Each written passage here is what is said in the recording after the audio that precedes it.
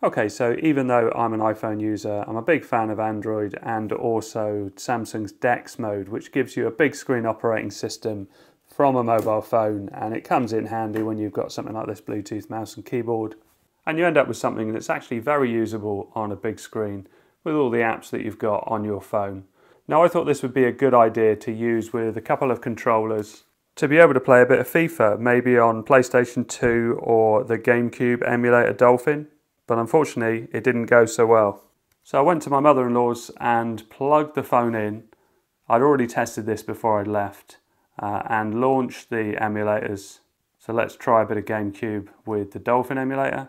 And both controllers were paired. When I went to try FIFA, because I'd had DeX running for maybe 10-15 minutes on the TV before, it was actually running much slower, and you can see already it's already running a bit slow. I'm looking at the frames per second at the top and it's going at about 44, and it should be going around about 50.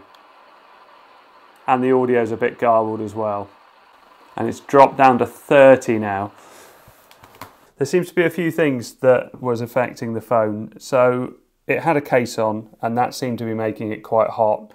It's really warming up at the moment, just playing this game for just a little bit. And also it seems to be if you're using a USB-C adapter that isn't separately powered, that also seems to affect performance as well. I've turned on enhanced processing by switching this, which was from this tip on Reddit. I installed Good Guardian from the Samsung store and turned on Thermal Guardian. So my thermal threshold is at the highest it will go. Ugreen also sent me this USB-C dock to test, and I thought it was a perfect thing for this video. It has power in, but also powers lots of devices as well. So I think that makes a huge difference with DeX. So as opposed to this cable, which is powered by the phone and just has HDMI out, this dock has all sorts of connections on it. So one of them is power in, which is this one. So I can now plug that into the phone and plug the HDMI in. And I did read about changing the resolution of the display, but I think I've already done that.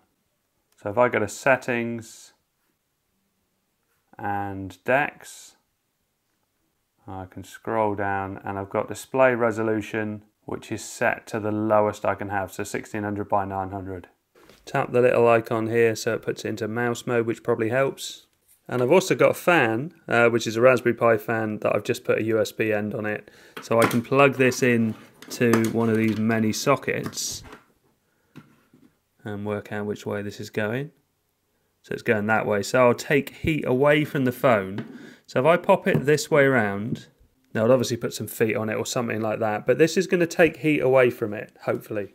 So let's see if this makes all the difference. So back into Dolphin emulator. Already sounds better on the audio, and some of the intros definitely been better. Okay, so it's 50, 61. Yeah, it definitely feels quite snappy now. So it's the end of the half pretty much, and it's holding at sort of 45, 50, but it's not a great experience. So I think I'm going to try PS2, but I think the cooling's making a big difference, but I think this game maybe is just a bit too much for this emulator on this phone. This is a Samsung game called Left to Survive that I've not played before. Oh, it's touch only. Okay, I'll try Fortnite then. Try and be a bit quiet. And I'll play around with the graphics settings. Let's try and hide here for a little bit.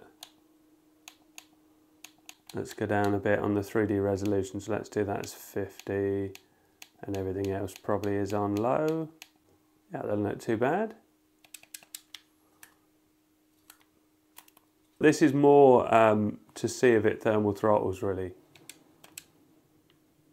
So I want to see if I can keep playing for quite an extended amount of time and it's still coping alright, and obviously at the end of this I can quit out and I can have a look. It's pretty quiet. Let's have a little drive around. Right, let's get back in the circle a bit more. It's coping alright. I mean, you know, the graphics do look a bit rough, but it's coping alright. Oh, someone over there.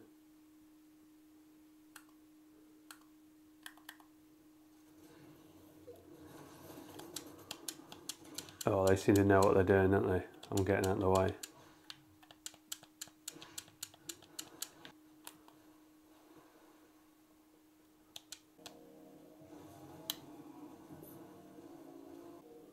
Let's head towards this.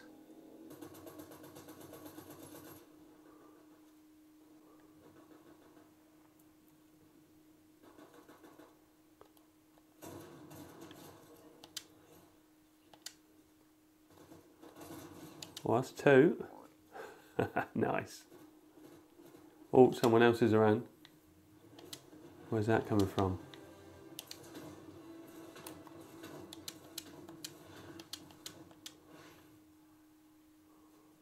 See if I can get back to my car. Where are they? What have they? They've got. What have they got?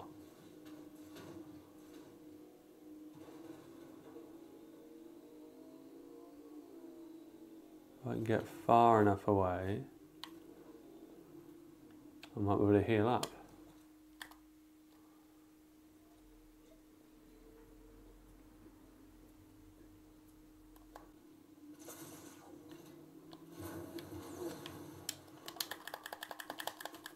Oh, he's got a decent gun. Okay, so if I now quit out of this and go straight into Ada 64. So we go to thermals while it's still running the game. I can hear that fan in the background. Yeah, 39 degrees. So it won't be thermal throttling. So it's definitely working. It's not an ideal solution, but it definitely makes a difference. And if you're going to plug it into your TV anyway, then it's not too much bother to just put a fan on it.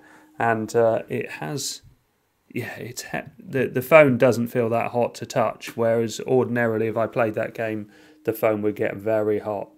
Okay, so I hope this helps. Thanks for watching. Please like and subscribe.